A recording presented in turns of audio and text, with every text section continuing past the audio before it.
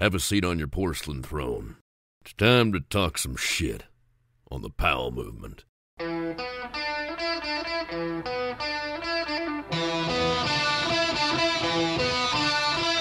Welcome to the Powell movement. I'm your host, Mike Powell, and first and foremost, I want to wish everyone a happy new year. Hopefully 2022 will be a big improvement from 2021, and life will continue to get back to normal. But I doubt that's going to happen, as the virus, while it never went anywhere, is back and it's spreading more than ever. And since I'm recording this intro on December 30th, I have one more big sketchy event to get through in 2021. My lovely wife and I are spending our anniversary and my birthday seeing Dave Chappelle and friends, and I hope that I not only don't get sick, but that I have as much fun at the show as I did at Mission Ridge this past week. I need to give a big thank you to Tony Hickok. He's an awesome and busy dude, and he took time out of his busy life to show me and my son the best of Mission Ridge and Wenatchee. And man, while that mountain is like 3 hours from Seattle and it only has 4 lifts and 2 rope tows, it felt way bigger than it was, and it had no lines, a variety of terrain that will keep everyone happy. It was awesome and really cold, like 0 degrees cold, and we still had a blast. It's one of those places where if I lived closer, I would be stoked to call it my home mountain. It has that mom and pop vibe that takes the whole experience back to another time. It's totally worth checking out for a weekend. But really, my home mountain is the summit at Snoqualmie, and that has that old school vibe too, and they're an hour from Seattle, making them the smart choice for Seattleites who want to play in the mountains. It's easy, convenient, and while things aren't perfect there, they have staffing shortages just like everybody else in the world. They happen to be very good at communicating what will be closed and why. And while that can be frustrating, I get it. It's a weird time in the world. What I don't get is what's going on with Vail Resorts' crown jewel of Washington State, Stevens Pass. This is a place that people used to bleed for. A group that once had a guy named Chris Rudolph running the marketing. A guy who not only loved his great job, but loved his mountain, his peers, and his community.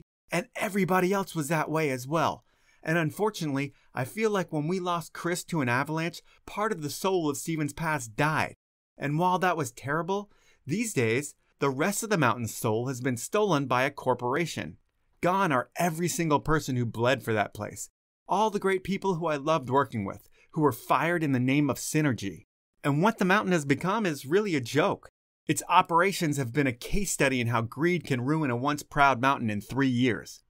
With the price reduction of Vail's Epic Pass, they've sold more passes and generated more revenue than ever before. But with corporations, those profits are passed on to the shareholders and not always invested in where it needs to be.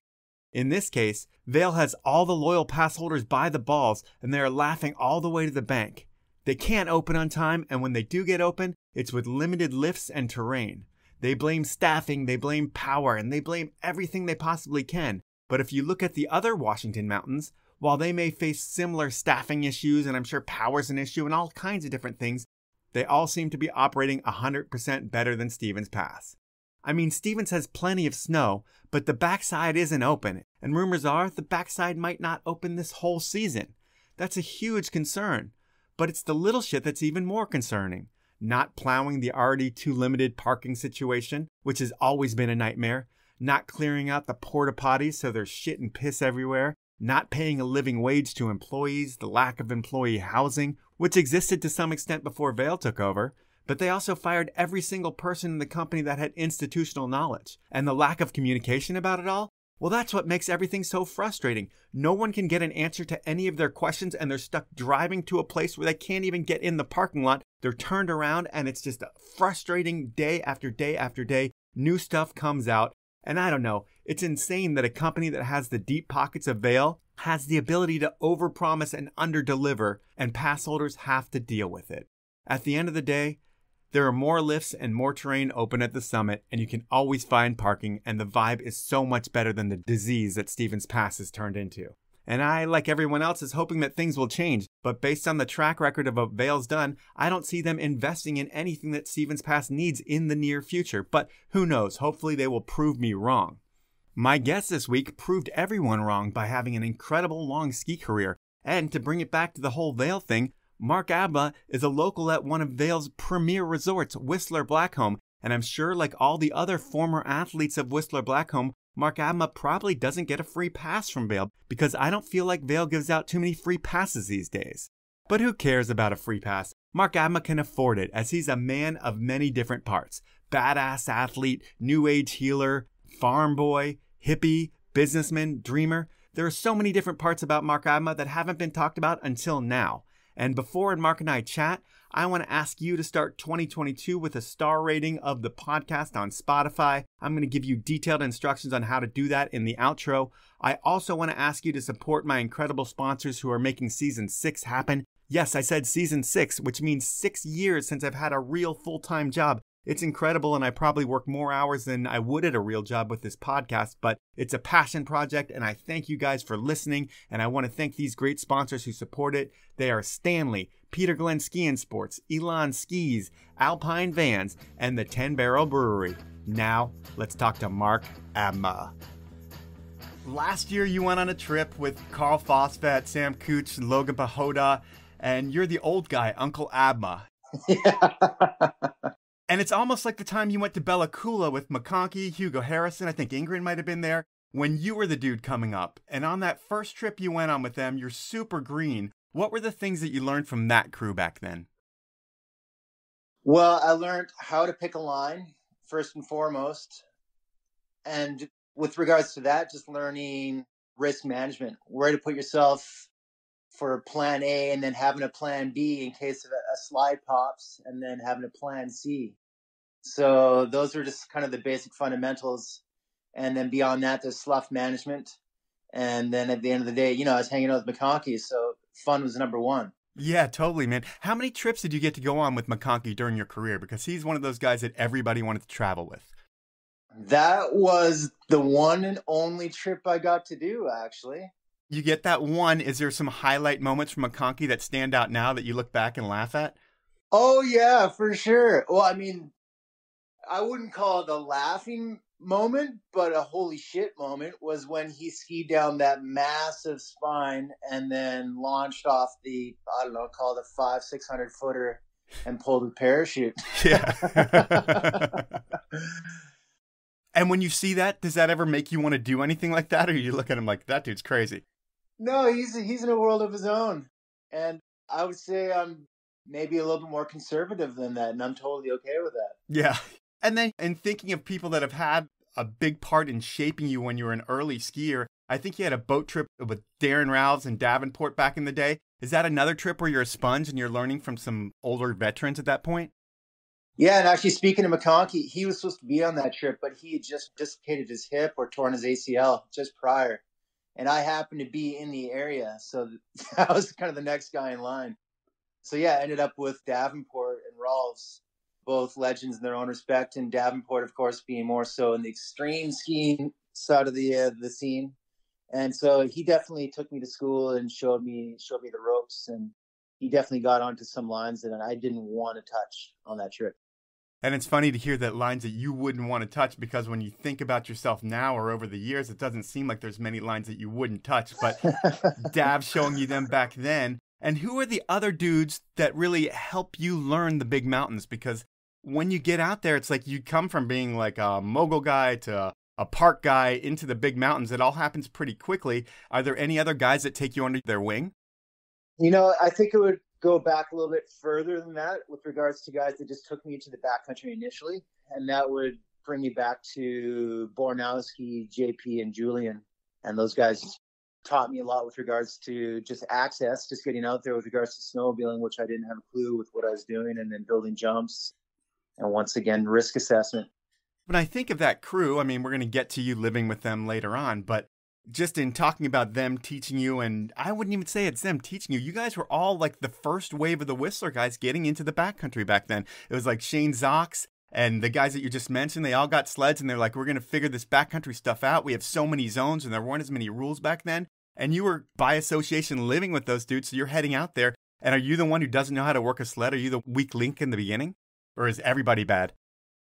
Yeah, I'm sure there was a lot of weak links for sure.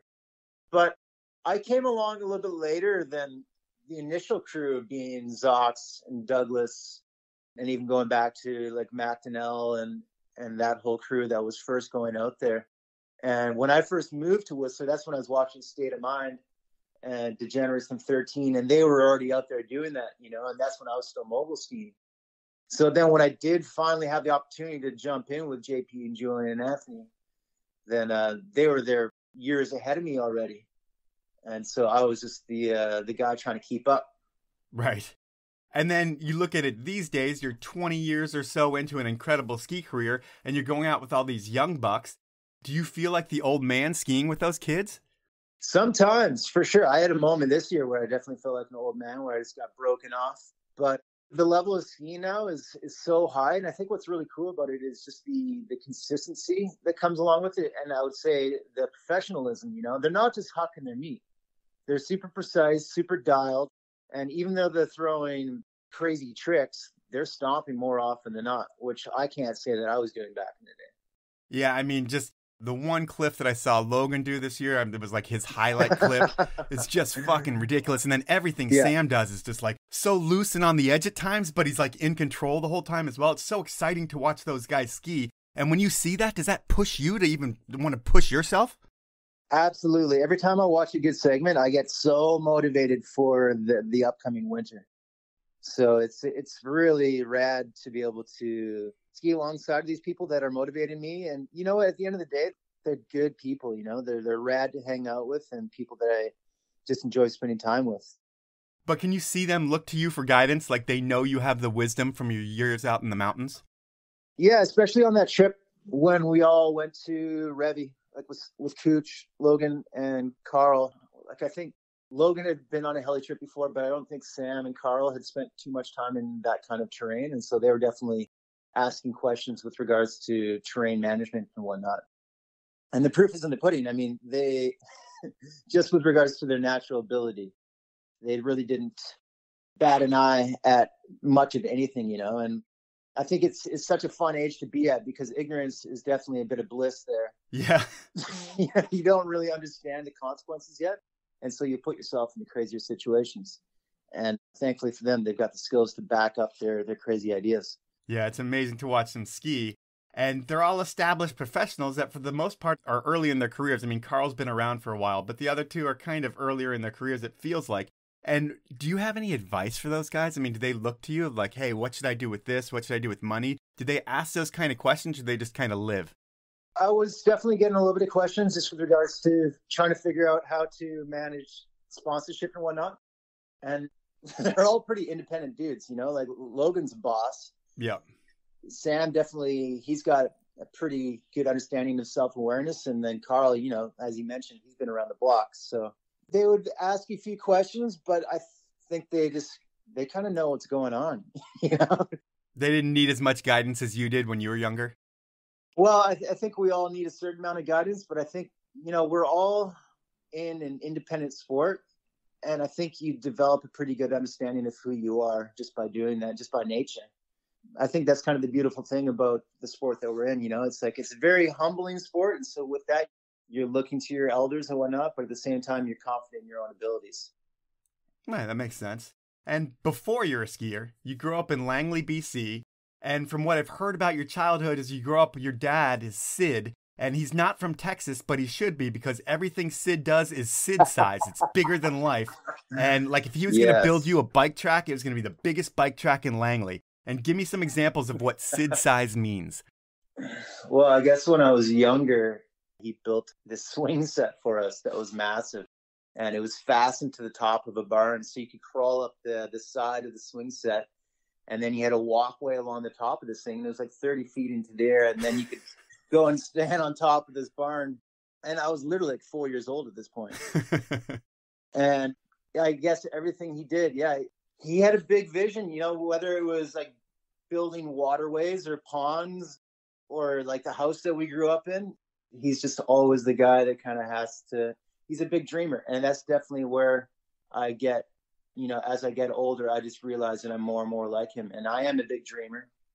And, as I'm getting into more and more building now myself, I'm realizing how much I'm like him. And now that, he's living in California now, and I went down there back in the day, and I was always kind of the grunt around the house, so I was the guy that was kind of helping build the Sid size dream projects.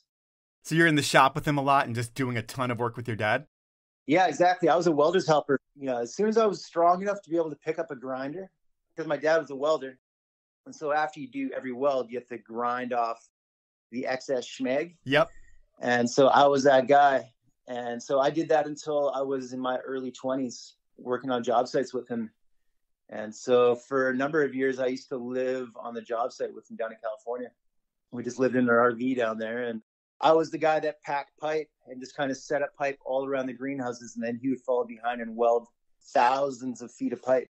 Man, I used to have so many good packed pipe jokes, but I'm not going to bring any of those out these days.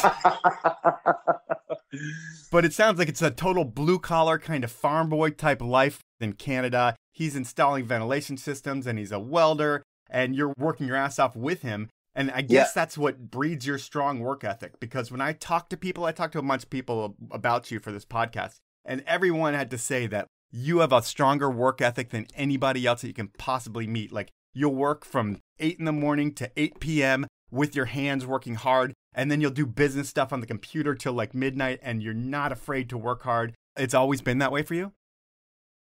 I think I'm growing more and more into that. But looking back on it, that's definitely how I was raised, whether it was my dad or my mom and her side of the family, because they own greenhouses. And so they were growing food, which is an insane amount of work. They were raising cattle as well.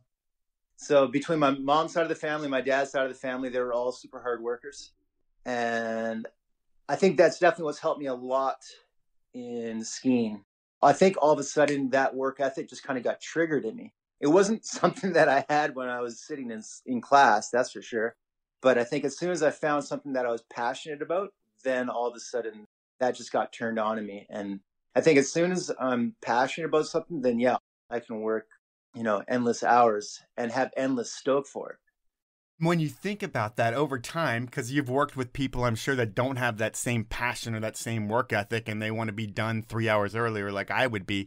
And when you think of the hardest working ski athletes in the business, who else works as hard as you when you're like, oh, I'm going to bring this guy because I know he'll be working with me the whole time?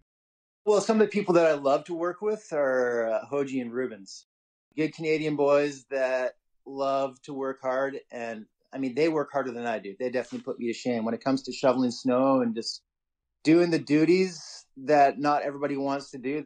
They're the first people to do it. Huh. So I definitely learn a lot from those guys. But I think just in the industry in general, like Tanner is definitely probably the hardest working person that I know of. Yeah, man, he's a machine. It's pretty amazing to see all the work that he puts in. And then the people that don't realize it just look at him like, oh, he's some punk. And it's like, no, dude. He's the hardest working athlete in skiing, and you just don't realize it. Absolutely. Yeah. Working hard in the shop is one thing, but when you're growing up, are there any team sports, or what's little Abma doing? Oh, I was playing soccer for a little bit. I did a little bit of skateboarding, a little bit of rollerblading, a little bit of mountain biking. I wasn't really too into anything. It really wasn't until skiing came along that this infatuation came about in me. As soon as I first got onto skis, and I didn't get on skis until I was 10 years old. I know, it's crazy. And as soon as I did, that's all of a sudden when that light bulb went off in me. And I just wanted to get more and more and more laps. And that's when I discovered ski magazines, and I just couldn't stop staring at them. I just covered my walls in it, and that became my world. And when you think about being that Grom who's covering the walls in magazines, who were the people that stuck out to you back then? Did you have like 2 or 3 skiers that you wanted to be? Scott Schmidt initially. That's a good one. Yeah, everything about him was something that I mimicked. And then, with that Glenn Plake, and then it kind of transferred to Seth Morrison. Seth was definitely like a style that I tried to mimic as much as possible when I was growing up skiing at Hemlock Valley. Yeah, and so you get into skiing, you go on a family vacation with some friends at 10, you do 1 trip a year until you're 14, and then you start going to Hemlock, and that's when you're put on the freestyle team. Is that when you really, really get hooked in the sport where you want to be doing it every single day? Yeah, absolutely. I mean, all of a sudden I had an opportunity to become a weekend warrior. For the first season, it was just every Saturday. And so just that kind of consistency, and then all of a sudden hanging out with my freestyle coach. And we had a small team. I think there was like 5 or 6 of us. But nonetheless, I was all of a sudden surrounded by other like-minded individuals that all wanted to learn.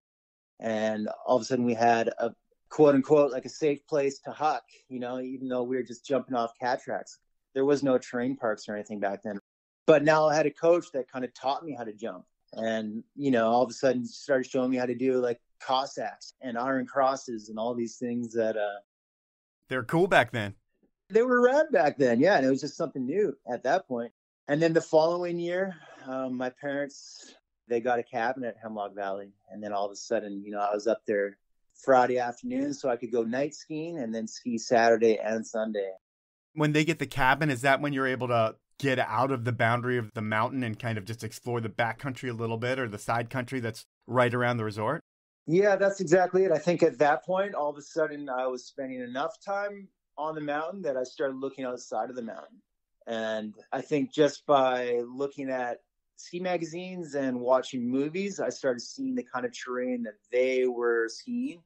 And so that's when I started looking out for spine zones and for little pillows or looking for couloirs. And luckily, our tiny little hill had little pockets of that surrounding the ski area. And so I would usually kind of rally a couple of my buddies and ditch out on freestyle. And then we would go duck the ropes and go climbing around. We didn't have any packs or beacons or shovels or anything like that. We were just kind of young and dumb and just exploring and having the best time. Did you ever get in any trouble for ducking ropes or being where you weren't supposed to be? You know what? I didn't really get in any trouble with the ski resort. I guess I was pretty sneaky about it, but I remember at one point I brought my whole freestyle team out there. And I had found this little zone called Grand Marnier. And it was this little fluted area. And all of a sudden, I quickly realized that my team was in over their head and kids were flailing and falling and my coach was getting pissed off. And I guess it kind of reminded me after that maybe, it's just going to be a thing between me and a couple buddies. And luckily I had a couple buddies that were usually keen to go walk around with me and go hiking around. And, at that point, I was so influenced just by people like Scott Schmidt that I lived it and I breathed it. And I would go to school wearing like my ski backpack. I was that kid, and then when I was back in the mountains or just taking the bus to school, all I was doing was staring at the mountains. Yeah. So then when I would get back into the mountains, I was just so hungry at that point, like where I skied, it rains a lot, unfortunately, or fortunately. Weather didn't affect me. It didn't bother me if I got wet or if the snow was shit. I was just... Like when everybody else is going inside because it's miserable, you were still out there lapping? Yeah, exactly. And people thought you were crazy? Like, dude, he's out there and it's raining. I didn't even know a difference, I was just like, this is what I'm supposed to be doing. Right. Yeah. And I guess, like, just as a little side note, what I think was pretty interesting, and I didn't learn about this until a few years ago, I met up with the guy that started Hemlock Valley Freestyle Club. I went to the registration at some library near to where I grew up. And while I was registering, he asked me why I wanted to join freestyle. And I told him because I wanted to be in a Warren Miller ski movie. And this is when I was 14, That's crazy.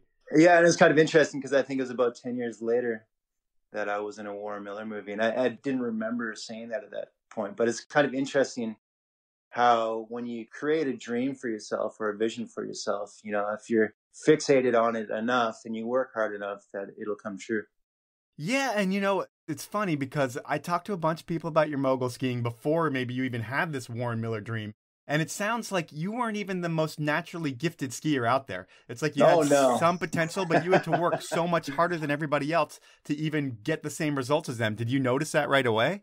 Yeah, for sure. I mean, I never got the best results. So I think that was always made it pretty clear that I wasn't the best out there. And then growing through the sport, especially when I started getting into park skiing, you just see how some people can learn a trick really quickly. And I wasn't that guy. I was definitely crashing super hard and I wasn't, and I'm not good on a trampoline. And so that would have been a great place for me to learn these tricks. And so I kind of took to the water ramps. That's where I could practice these tricks and crash and not get completely broken. Okay.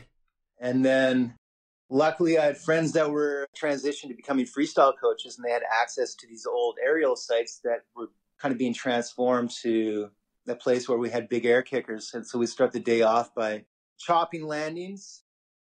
And then I could continue to go through my awkward phase of learning where I had a safe place to crash, more or less, and then eventually I'd figure it out.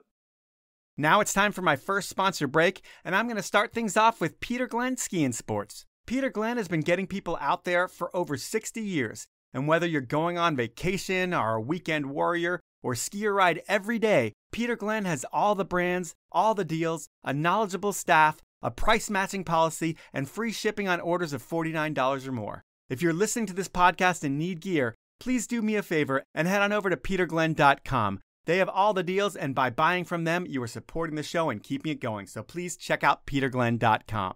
Next up, it's Elon Skis. I've been skiing my Ripstick 96 Black Editions a ton lately, and man, those things are so quick edge to edge. And while 96 is narrower than anything I've skied in a while, I totally back them on the not-so-deep days, and on hard snow, they make you ski like a rock star. When my kid told me something looked different about my skiing, I knew it was more about the skis than it was me. And if you want to go wider and get out there more, Elon and Glenn Plake have the Ripstick 106 Tour. Finally, a Plake Pro model that has all the personality of a Ripstick at a fraction of the weight. Glenn spent 8 months designing and testing these to ensure they deliver the perfect blend of uphill efficiency and downhill performance. Head on over to elonskis.com to learn more about the design process directly from Glenn. My final sponsor is the 10 Barrel Brewery out of Bend, Oregon. They've been brewing the Northwest's best beer since 2006, and they also live a life of skiing, snowboarding, and biking, and of course, drinking their beer outside. The folks at 10 Barrel also support more in snow and bike than any brand I can think of. And their world-class team of athletes speaks for itself with names like Ben Ferguson, Lucas Wachs, Carson Storch, Kate Zelef, and more. But the best thing about 10 Barrel is the beer. And while I'm a huge fan of their new Pilsner, one that I haven't tried, but I'm going to, is the Pray for Pow beer. It's 10 Barrel's most awarded beer ever, and since I haven't had it, it's going to be my next six-pack I pick up at the store. I think you should do the same when you're at the store, and to find out more about 10 Barrel and all their beers, events, and pubs, head on over to 10barrel.com. Those are my sponsors. Now let's jump back into the podcast. In terms of like your mogul career in high school, I mean, do you start traveling to mogul comps at that point? Yeah, I was doing some provincial events just throughout British Columbia, mainly club events. So I kind of got a bit of the taste of competing, which is really good for me because when I was younger, I used to compete in track and field, and I remember getting so nervous. So you did do something. You did track and field. Track and field, yeah. I guess I was a long distance kid. Okay. Yeah. I used to do like 1,500 meter and cross country and whatnot. Maybe that was the one thing I was good at. That's because of your work ethic. Sid could run for 26 miles. He would too. Yeah, it was kind of funny because I was always the shortest kid in class, and cross country kids were generally the tall, lanky kids. Right. You're like the stocky, short kid. Oh, totally, man. It was so funny. I looked so awkward. Yeah. But back to moguls. Are you getting on the podium eventually? No. No, I'm still just kind of fighting, just to kind of get into top 5 or top 10. But throughout that whole time, I'm just being taught work ethic. I had an amazing coach named Rob Kober, and he just taught me how to train in the gym and taught me how to train on the hill. But I think even going back before that, I had another coach, Emile Van Dunn, and he taught me how to visualize. And that was something I definitely took with me to this very day. It's been such an important process just with learning a trick, is standing at the top of the in-run and seeing yourself doing it. Yeah, I would think between learning a trick and today when you're visualizing your line and you're looking at the pictures of what you need to do, I mean, it comes into play in everything that you do when you're skiing. Yeah. But the one thing I did hear about those trips back then when you were going on contests is there was one where maybe you missed a flight or a bus and you almost ended up freezing to death in a sleeping bag. What's the story behind that? Oh, yeah. Yeah, Josh and we were trying to make our way up to Fortress Mountain, I believe. And yeah, I don't know how it happened. I mean, it happens, I guess. You miss your flight. And somehow we end up hitching a ride from Calgary to the junction for Fortress, which doesn't bring you anywhere. You're still like 80 kilometers from the resort. The junction, do you just get dropped off on the road? We got dropped off on the road, yeah, on the side of the Trans-Canada Highway. And we ended up bunking up there for, I'm not even sure how long anymore. We didn't have cell phones back then. So, yeah, we just kind of bunked up, not really knowing how long we're going to be stuck out there for. I mean, it was pretty cold from what I hear, too. Like -30. Oh, Yeah, Calgary's freezing cold, man. So you guys are out on the street, negative 30 degrees with ski bags, and that's it? And you got to figure out how to get 80 kilometers away? Yeah, I think we just kind of hung out and waited until eventually someone came along because there was a competition happening up there. We knew that eventually somebody was going to be driving by that was going to be going that direction. And so they save the day, you get picked up. And while you say you weren't a podium guy or anything like that in moguls, by the time you're in grade 12, it's like 1998. Your dad's planning on moving to California for work and the whole family's going to move. And I don't know if you're considering this or not, but in a stroke of luck or fate or whatever you want to call it, you get a call from the BC Freestyle coach and he wants to put you on the BC Freestyle team, or he wants to bring you to a camp in Canada. There are 10 people that are going to be on that team and you are number 10. Is that like the call of a lifetime right there? Like, hey, I'm about to go to California or have to figure out life, and then I get a call to go to BC for this training camp? Yeah, there again, I had another great coach. His name's Jeff Fairbairn, and he was the one that kind of planted that seed. And he spoke with the BC team coach saying, hey, I've got a kid that I think would be a good fit. And so that's what took me to Whistler that summer, where I got to be a part of that training camp, and then ultimately ended up on the team, which was a dream come true. And it kind of happened, in the final hour. But, it brought me to Whistler, which was always a very intimidating resort for me because it's so much bigger than my home hill. And kind of like when I was 14, all of a sudden I had that crew of 5 or 6 people to ski with. Now I was surrounded by 10 or 12 others that were the best in the province, and they were all better than me. So there again, I'm just kind of forced to learn and try to keep up. Do you feel like you almost don't belong at first and you just have to try harder? 100%. Yeah, absolutely. Half the team was the guys that were active competitors within a bigger circuit. And so, yeah, they knew how to turn better than I did. They had better tricks than I did. But at the same time, there was a good amount of support there. Like everybody's giving each other shit there. There was a lot of support. So it was super fun. And then that next year, I finally moved to Whistler.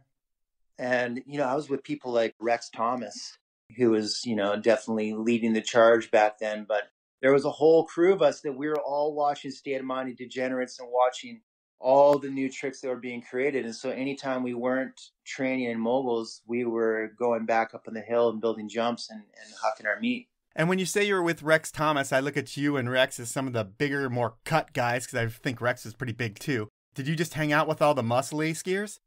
Well, we trained super hard, man. We were in the gym 5 days a week.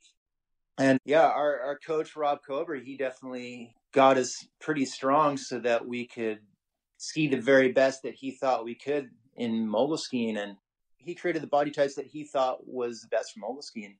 So the Canadian mogul team walking around Whistler was a bunch of little tanks. Totally, man. We were all on creatine and we were all trying to get jacked for sure. Really? Do you have dreams of making the Olympic team for moguls, or are you almost using moguls to get the skill set to move on to the next level on your way to being a pro skier? Like, what's your thought process with that? Yeah, that was the motivation at that point, was the next step being get to national team. And then, of course, once you're national team, then you kind of move towards getting onto the Olympic team. But I think it was pretty interesting because just by moving to Whistler, yeah, I was focused on mogul skiing, but all of a sudden it gave me an opportunity to start skiing in bigger mountains. And just the shit that you're seeing. I mean, a lot of the dudes that left moguls, they're on the glacier, especially that first summer. I think JP, JF, Anthony, I think Tanner's on the glacier at like 13. And are you seeing those dudes do shit that you never had seen of or thought of before when you get to Whistler? Yeah, absolutely. All of a sudden I was surrounded by people that I looked up to. I remember that first year on the mogul team, we saw this guy cruising by with 1080s. We're like, oh, who's that guy? He had all the dope gear on, so we kind of followed him down into the park. And there was a tabletop like right at the top of the park, and he hopped a switch and threw a switch backy. And we're like, who the hell is that guy? Turned out it was Falou Poirier. And this is before anybody knew who Falou was. So your mind's just blown, like you haven't seen that before ever. Oh, mind blown. Yeah, totally. And there was a lot of moments like that where there was a lot of people that were up and coming, like the three Phils. All of a sudden, there's these 3 guys just crushing it. We're like, who the hell are these guys? And then the next year, you see them in Poor Boys. And so it was pretty cool. And then, eventually I started getting into the competitive circuit. And then all of a sudden, now I'm standing next to the Mikel Deschanaux and the Tanners and the CRs. And yeah, I just kind of feel like I got thrown into the lion's den, and I never felt like I was totally prepared. I was always just kind of just off the back, but I was there. And so I just kind of made the most of it. Yeah, well, you were a few years behind because it's not like you could quit the Canadian team because you're part of that BC Freestyle Team. And that winter, you're traveling to shitty conditions to compete in moguls while all your buddies, the Whistler crew, they're reinventing the sport with shit that you wanted to be doing and skiing powder as well. Is that frustrating for you when you're on the East Coast skiing in negative 20 degrees and you're looking at the forecast and they're going to get 40 centimeters in Whistler? Yeah, that was it. I always felt like I was a year behind because obviously I was focused on mogul skiing. But meanwhile, you're watching all these new tricks come out in the films. And so then that spring, after the mogul season was done, then we would go spend a month or two in the park and start trying to learn all these tricks that we'd just seen in the past ski film. And so I never really felt like I was able to get on top of it with regards to trick progression.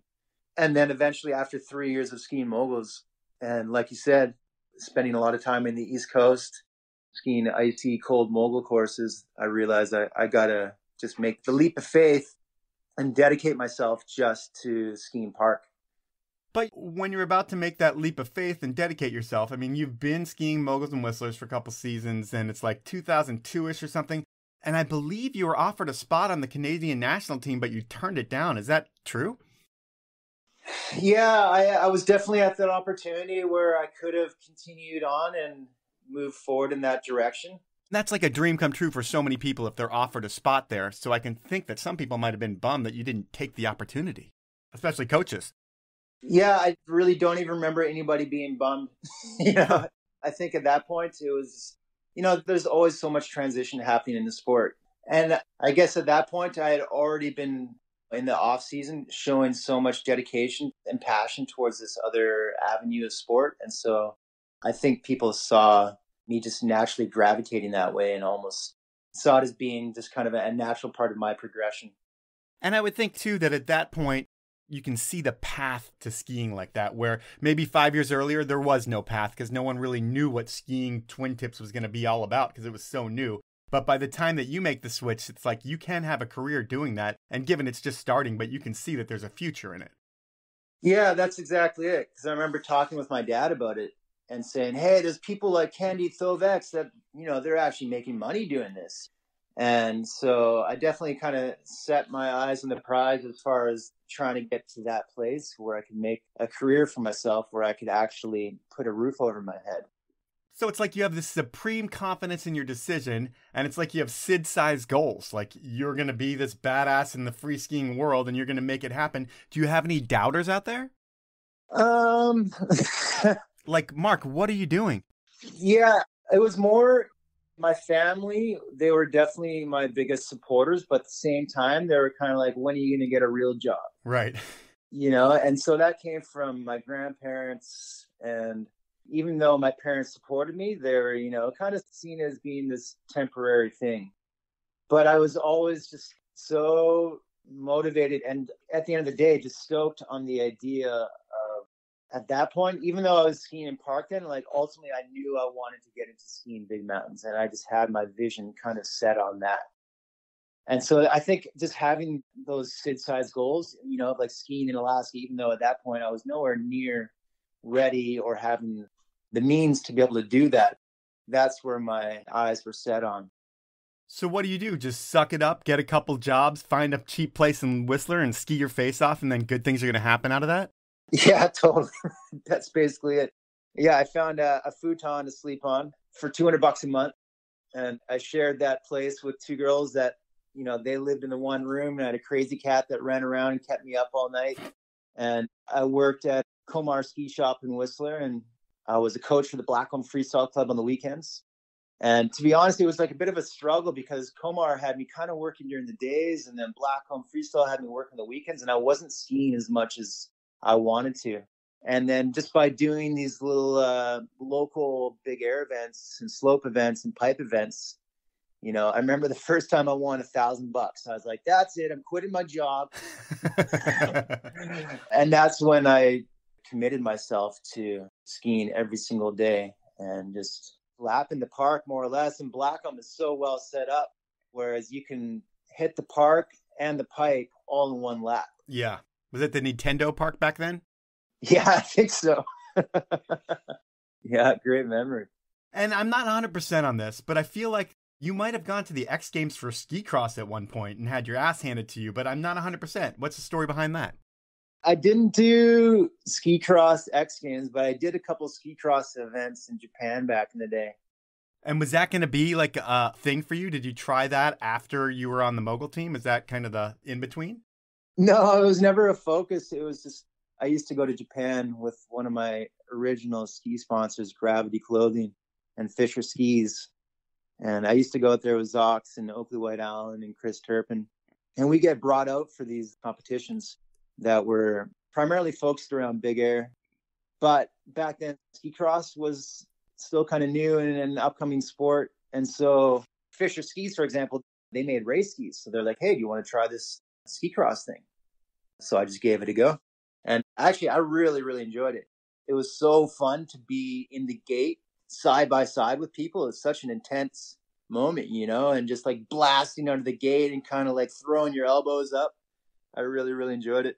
You know, the one thing that surprised me there was you being sponsored by Fisher. So how does that whole thing work out? Because you're in Whistler, it's after your mogul career, you're figuring out the whole park and pipe thing, you're doing well in your local contests. Does the Fisher rep come to you and hook you up, or how does that whole thing work out? No, it was all through this amazing guy named Hide Chiesu, and he's Japanese, and he was this photographer for Bravo Ski. And so he would do like the whole catalog for Bravo Ski. So he would get like bags of outerwear, and then he would get like a bunch of different skis. And so it was pretty funny. We would put on one kit in the morning, we'd go up, we'd go snap a couple photos, and then we would change out of that outerwear kit, put on a new outerwear kit, and then hit the quarter pipe, hit a jump a couple times, and then we would just like cycle through these kits throughout the whole day.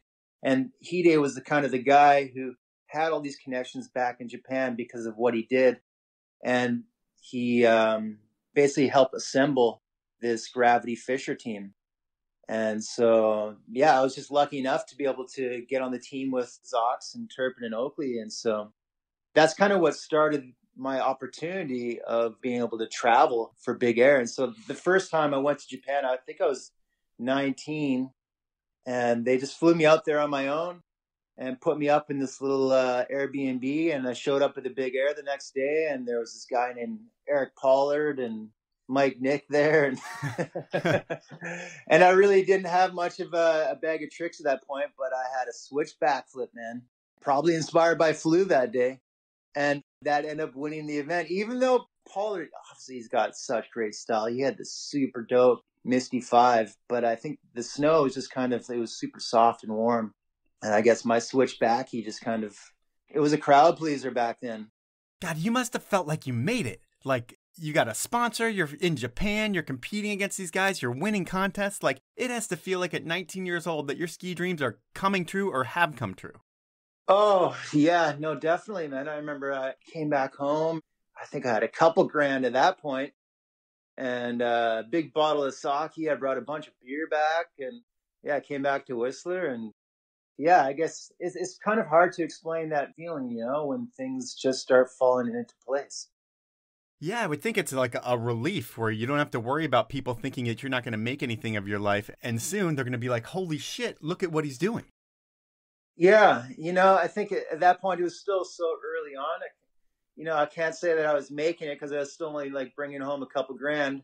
And then during those photo shoots, I was making a couple $100 a day. But at least I was, you know, I was able to start making a bit of cash where I could keep a roof over my head and feed myself. So, yeah, it just felt good to know that things were starting to move in the right direction where I wasn't having to pay to ski, but now I was being paid to ski to a certain extent. It's time for my second round of sponsors, and I'm going to start things out with Alpine Vans. Alpine Vans is your one-stop shop for your dream adventure mobile. If you haven't checked out the Cody Townsend van video on their homepage, watch it, and you're going to see why Alpine Vans are leaps and bounds ahead of the competition, which is why they only have 2 vans left to build out this season. and they have big plans for next year. So if you want to get one of those 2 vans that they have left, well, head over to alpinevans.com and fill out their thoughtful quote builder and questionnaire. While I can't guarantee you'll get one of the last 2 practical, durable, easy-to-use vans that they have in stock, it's worth a try. And if you don't get one, I recommend holding out for next fall.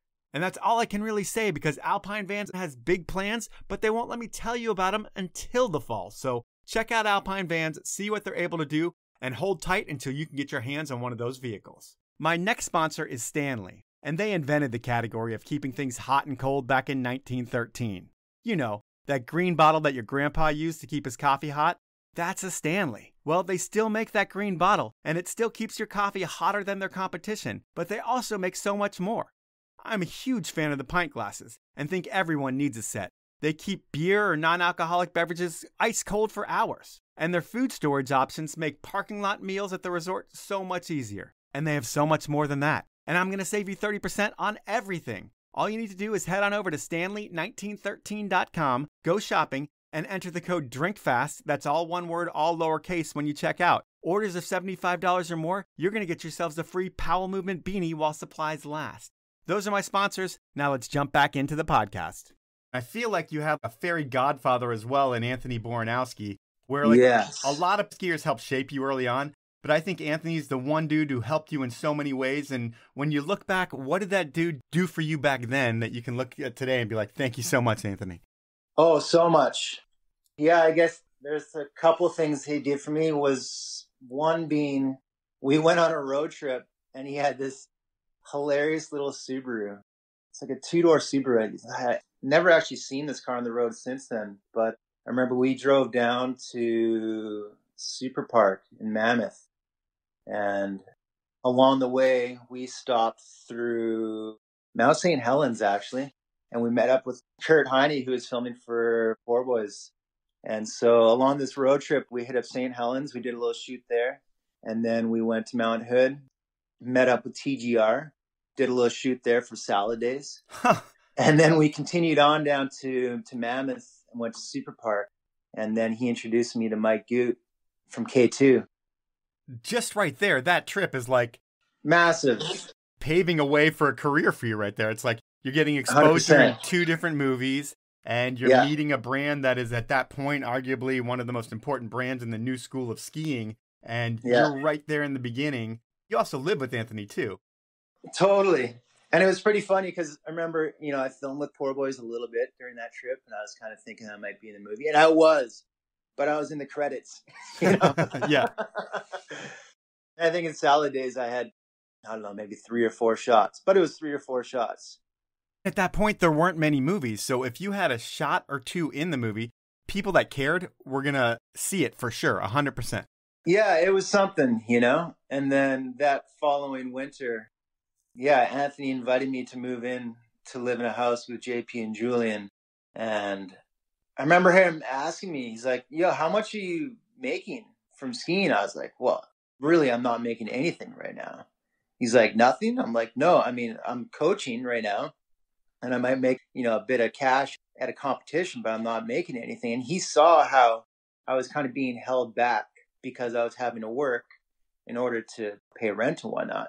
And so that's when he really stepped up, and he said, yo, I'll pay rent for you for the rest of the winter so that you can dedicate more time to skiing.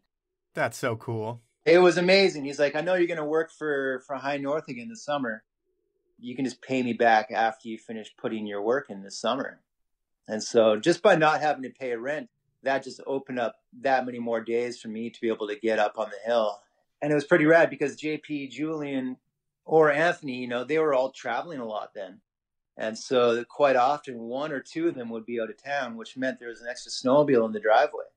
Oh, nice. Yeah. So that's kind of what allowed me to be able to start getting out there. Because I remember when I rolled into Whistler, I had this dream of being a pro skier, and I bought this piece of shit sled called, I think we called it Franken sled. It was literally covered in duct tape and stitched up with tie wire. It just says, hey, I'm a dirtbag. Yeah, totally. And I thought it was so rad because whatever, it was a snowmobile. And my friend Donnie Ellis, who's a pro snowboarder, he saw this snowmobile sitting in the back of the trailer. He's like, bro, that's not going to work, man. It's like, there's no paddles on this thing. It's too small of an engine. It barely runs. And so thankfully, between Anthony, JP, and Julian, they all had good snowmobiles. And thankfully, they loaned me their sleds. And so I was able to start flailing around. And as you know, like, learning snowmobiling is not an easy task. You're getting stuck all the time. You're rolling it. But nonetheless, it was a start. I'm terrible. I always want to like cry when I'm doing it, when I get it buried, and I don't think I'm ever going to be able to get it out. So I don't do it that much anymore. No, everybody thinks it's the easy way to get out there. And yes, once you get good at it, it is easier, but it's definitely not easy by any means. Like, those are the days where I'm probably more tired than any other days is after a long sled day. And when you're going sledding with someone else, like I did at the back nine, I was sledding with Dave Treadway. We were both on the sled doing tandem, going like 90K an hour. And it's just some scary shit as well when you're doing that. At least it was for me. Oh, 100%. Yeah. It's, high-speed crashes are never fun, and it happens. Have you been in a high-speed crash in your sled? Yeah, totally. You know, it's weird because sleds, they're not that great on groomed roads. The skis are just kind of hooky. And so I've definitely had it a couple of times where all of a sudden, you know, you're hauling ass trying to get out to the zone as fast as possible, and your ski just kind of hooks up. Just like you catch an edge when you're skiing? Yeah, totally. So, you know, I've fallen off, and then meanwhile, my sled goes flying off the side of the road. And yeah, I mean, high-speed crashes never feel good. Yeah, no. And then there's hitting trees and, you know, your sled falling off cliffs, and there's so many epics. Thankfully, there's helicopters out there that can get your snowmobile out of these complicated situations. Have you had to long line your sled before? Yes, I have. Yep. What's that story? Well, it wasn't... My friend Dan's going to laugh if he listens to this, but a buddy of mine came out from LA for my birthday a few years ago, and I had 2 sleds at that point. So he borrowed my one, and we went deep. We went super far, and we had this massive hill climb to get out. Anyhow, we got to the bottom of the hill climb. He's like, I got this. I'm like, all right, buddy, if you're feeling it, go for it. And he made it up quarter of the way, rolled the sled, and we rolled the sled over, and the key was gone. We're like, what the? Oh. Yeah, so we were like digging around. We couldn't find the key after an hour, so we had to leave it there. And so, of course, we had to get a helicopter to come and pick it up and fly it out of there. But it was pretty funny because it was like about a week later, I pulled the cover off the sled, because when the sled had rolled, there was snow just packed all around the handlebars. Yep. And then by the time I had taken the cover off, the snow had melted. The key was actually jammed like into the handlebar. Oh, like into the rubber? Yeah, totally. Oh, that was a bit of a frustrating moment, knowing that I'd flown this heli out. Meanwhile, the key had been there the whole time. Oh, what a bummer. Well, We're going to jump back into the timeline. I think it's about like 2002 or 2003 is the time that I meet you, and it's in the cafeteria at K2 one fall day, and you were picking up product and gear, and I had no idea that you were an athlete. It was like you were so quiet, and the way that you carried yourself. I remember asking Goot when you left the building, hey, was that guy the new intern? And was self-promotion kind of uncomfortable for you back then? Yeah, totally. I think because I was always that guy that, I was just never the top dog, you know? And so... And you got hooked up by friends and stuff? Yeah, totally. And I don't know, I guess I was never really an outspoken person. Do you remember when I was talking about when you came down to K2 and you're in the cafeteria? No, I don't remember that, actually. You came to Vashon once. Yes, totally. Yeah. It was one time, right? Yeah, the one time. And then I think we went back when we did the... Kiss shoot. The Kiss shoot and the Beatles shoot. Because we couldn't do the Kiss shoot. But yeah, I think I was always a little bit more of a softer spoken person. And I definitely was not the greatest self-promoter. But you let your skiing do the talking for itself. So, I mean, it never really was a problem. But it just seemed like, and it seems like even today, it's like you're not the most comfortable with being on the internet saying, look at me, look at me, look at me all the time. But when you have something to put out, that's when you can say, look at me. You know, it's definitely something I've had to learn how to do. It's part of your job. Yeah, it was part of my job, and I didn't have an agent for the first 12 years or whatever. And so I kind of had to learn how to, in that moment when I was speaking to a potential sponsor, learn how to tell them that, hey, I'm a hard worker. I'm going to do the very best that I can. And this is what I can do for you. And so that's when I really learned how to kind of find some of that confidence and then learn how to speak that. And that took me a long time. So if that took you a long time, did the other sponsors that you had back then, the Smiths and the Sessions, did they come in through friends as well, or was it something that you went out and sought? I was lucky with Smith because Tag Kleiner used to come up to High North. Oh, yeah. And, he just noticed me there. And so I think he just asked me, like, hey, do you have a goggle sponsor? And of course I was just super giddy, when you have somebody asking you that question, because, I knew who he was. Right. And it's pretty amazing because I'm not even sure what year that was anymore, but Smith is definitely my longest standing sponsor, all starting with Tag. And then how did Sessions come into play back then? I think that might have been through Shane McConkey. Well, that's a pretty rad introduction to get on Sessions through Shane. Yeah, no doubt. And that was such a rad sponsor too, because I wasn't dealing with the team manager. I was dealing with Joel Gomez, who's the owner of Sessions. And just a legendary dude with so much history and so connected. Totally. And such a nice guy. Yeah. Yeah. So I remember driving out to Santa Cruz to go meet up with him. He just gave me the whole tour through the office and took me to the surf breaks, took me to his house, and he really welcomed me in as a part of the family. Even though I was not a typical person for Sessions, I wasn't much of a skateboarder. I didn't really listen to punk music, but nonetheless, he welcomed me just for being me. You're the stocky Canadian who's going to be the new contest kid.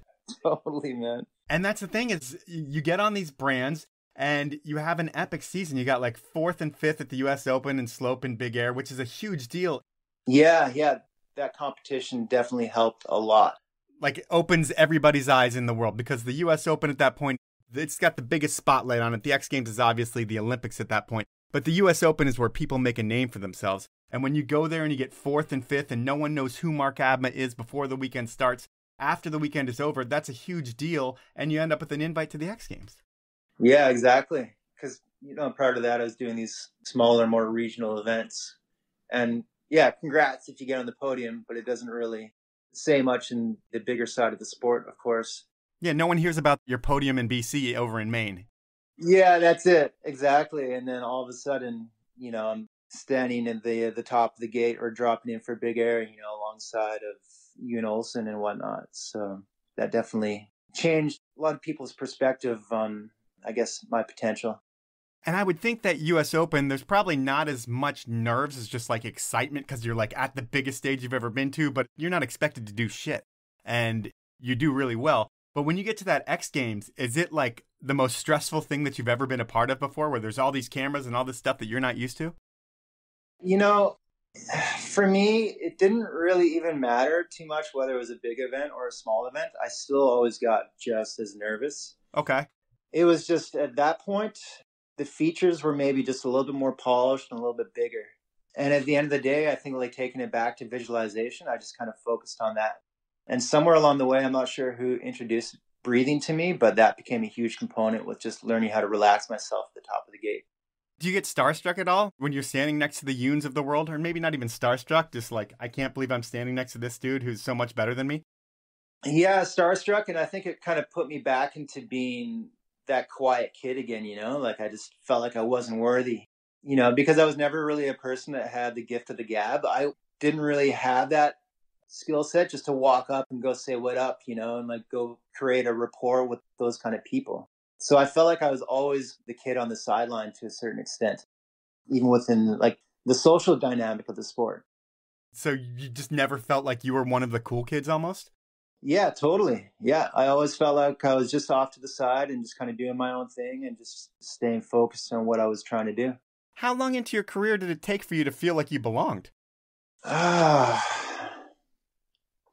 think it was maybe after Yearbook when I went to Bella Coola and had that trip with McConkey. And, I think that's when I really tapped into my superpower to a certain extent, and with that, really just kind of discovering myself and almost my purpose. And so I think as soon as I found my purpose, I found my place, and so I think as soon as somebody steps into that part of themselves, then they find their voice to a certain extent. And then I think with that, all of a sudden, I started becoming just a little bit more accepted as well. Because prior to that, when you're just another hungry kid, and there's lots of hungry kids out there, but you're not necessarily fully embraced yet. Right. So it takes a while in the sport to prove yourself. To almost stick. Yeah, totally. And so I remember that yearbook year, like CR and Tanner, they finally kind of gave me the nod of approval, That had to feel good.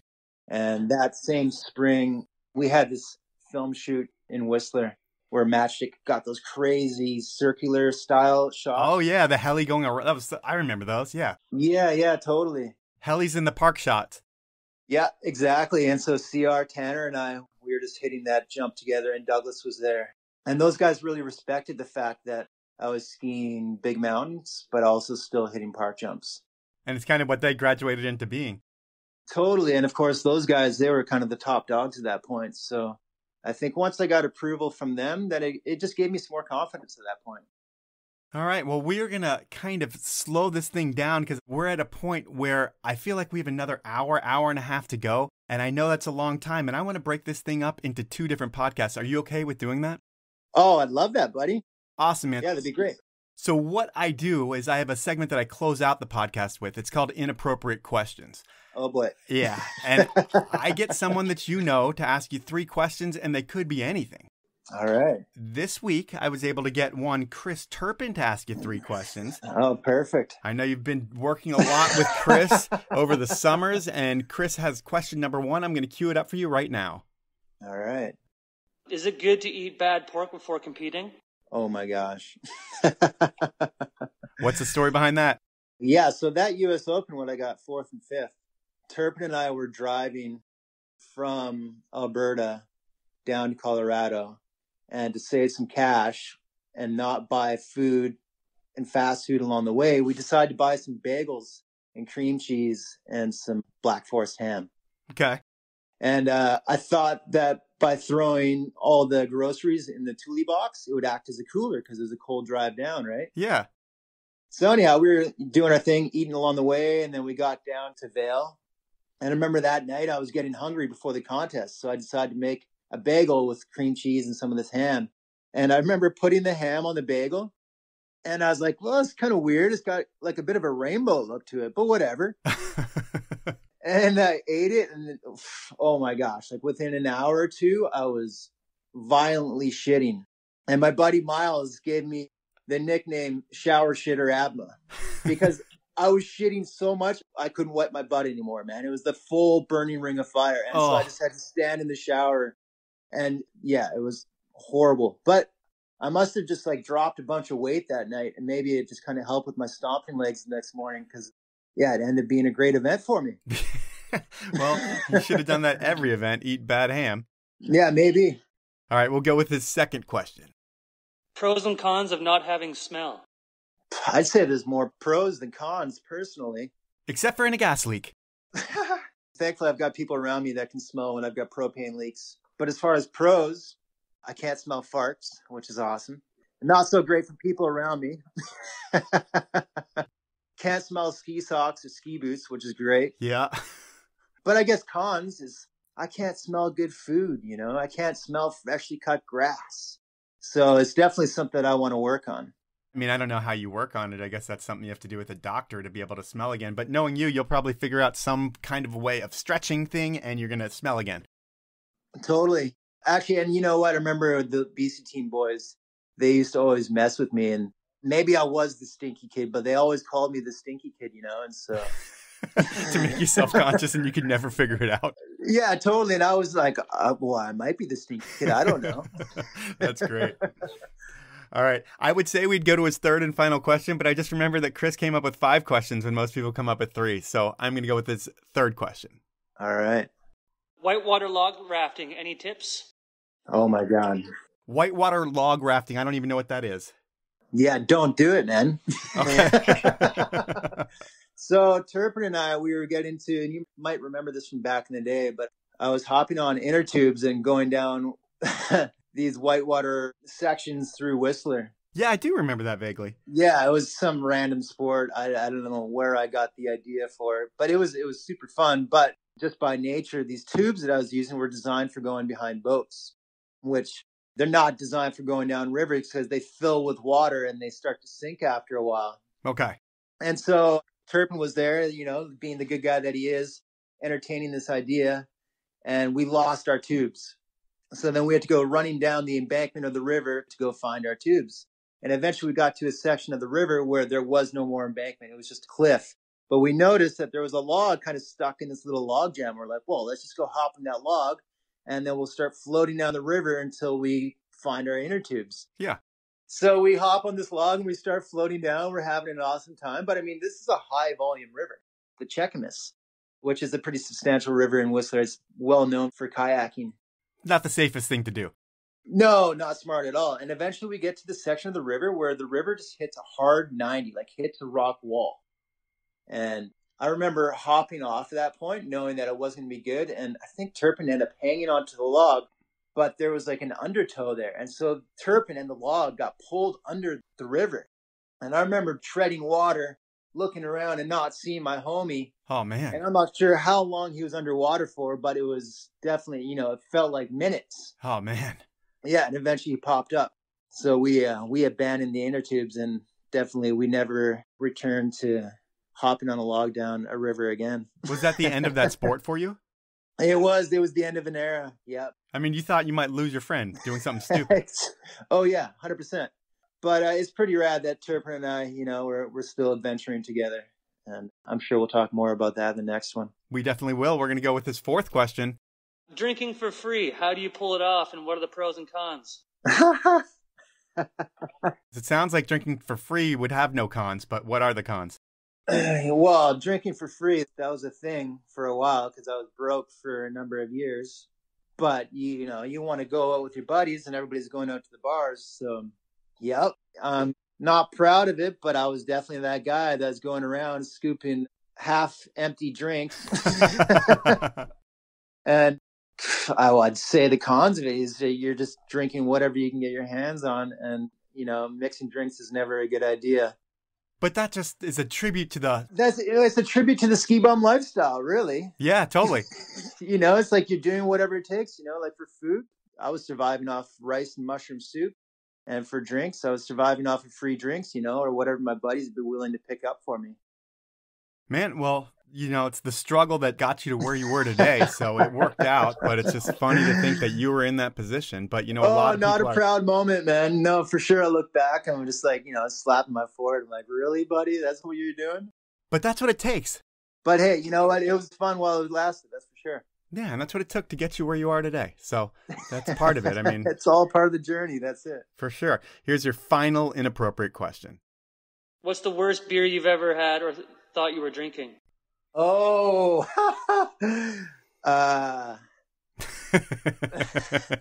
I'm kind of guessing he's referring to a moment, and this was shortly after our amazing friend Josh Duick broke his back, and he became paraplegic and he was in a wheelchair. And that summer, he came out to Whistler and we went to Lost Lake and we were drinking some beers, and he had a catheter. So, I wasn't really monitoring which bottles he was using his catheter with. But I don't know, at the end of the night, me being the same guy, just like picking up half empty bottles, I was like, oh, somebody didn't drink their beer. So I tipped up the bottle and it turned out to be a bottle of Josh's piss. Oh, man. Yeah. You throw up right there? No, I've got an iron gut, so I swallowed it, buddy. But, there was another moment where another good friend of mine actually intentionally had me drink piss, and that was Anthony Bornowski at the end of one summer. We were hanging out at Savage Beagle, and what was the deal there? Yeah, we couldn't go downstairs. We couldn't use the bathrooms. So people were just sticking it out, just hanging out up top, and people were pissing in the bar. Anyhow, Anthony was like giving me a cheers. He's like, yo, man, I got you a drink. It's been such a great year hanging out with you. I love you so much. And he cheers me and gave me a Red Bull, what I thought was vodka. And I later found out the next day, everybody's like, yo, I heard you drank piss, man. And you can't taste that well because you can't smell. I guess not. Yeah. So I guess he made me a Red Bull and there was no vodka. It was just piss. Oh, Red Bull piss, man. That's awesome and disgusting. I still owe him for that. I was conspiring for years trying to figure out how I would get Anthony back for that. You can't get him back. He helped make your career. I know. I just sucked it up, man. Yeah. I'm too nice of a guy, I guess. Small price to pay. All right, Abma. Well, I want to thank you for your time here in part 1 of this podcast. And I think we should connect in the next 2 to 3 weeks to get part 2 done. And then we're going to put them out in the very beginning of the year. You're going to be the first podcast of 2022. I hope you're going to be the first 2 podcasts. It's been awesome watching your career because I feel like I was there at K2 in the cafeteria to see you there. And I watched from the sidelines and then you blew up. And it was like, hey, that's that quiet kid. Totally, man. And we're going to talk about more about your life and times and all the exciting stuff that happened. But thanks for your time, and I will talk to you soon, man. Rad. Thanks so much, buddy. So that was part 1 with Mark Abma, and I did this podcast before Christmas. And honestly, I don't even remember what we talked about in part 1. But if I have to have a takeaway, it's that Mark Abma works a lot harder than almost anyone. And that's why he is where he is today. I mean, it sounds like his talent level wasn't even top tier in the beginning, but hard work can and will overcome that. And on part 2 of the podcast, we dive into some of the unique things that make Mark Abma, as well as hitting on some more ski-related topics. At this point, I want to thank you for listening and introduce the review of the week. This week it comes from Rye VCT. The review is titled Best Action Sports Related Podcast, period. It's a 5-star review. It's short and sweet. Here's the review. See title. Seriously though, does his homework better than anyone else. Style is on point and voice is easy to listen to. Not super annoying and not trying to play up bro-ness like 2. Give this a listen so we can keep it going. I thank you, Rye VCT, for that review. I like the short and sweet ones that make me feel good about myself, and I like that my voice is easy to listen to. I think it's the first time anybody's ever said that, so I thank you very much for that. If you email me at mike@thepowellmovement.com, I will send you a beanie. For anybody else that wants a beanie, submit an iTunes review or leave a review on social media. If I read the review on the show, you're a winner. Thanks for that. And my last ask of you is to rate me on Spotify, and it's really easy to do that. First, go to Spotify and listen to a couple episodes of the podcast. Second, search for the Powell Movement again and click my logo. Third, tap on the star review area. Fourth, give me the star rating that you think I deserve. And I thank you a ton for doing it. It's super easy to review me on Spotify. And I'm hoping that this helps to show growth through this important platform. Finally, thank you so much for continuing to listen. And please support my amazing sponsors who make this thing happen. They are Stanley, Peter Glenn Ski and Sports, Elon Skis, Alpine Vans, and the 10 Barrel Brewery. Have a great week, everyone.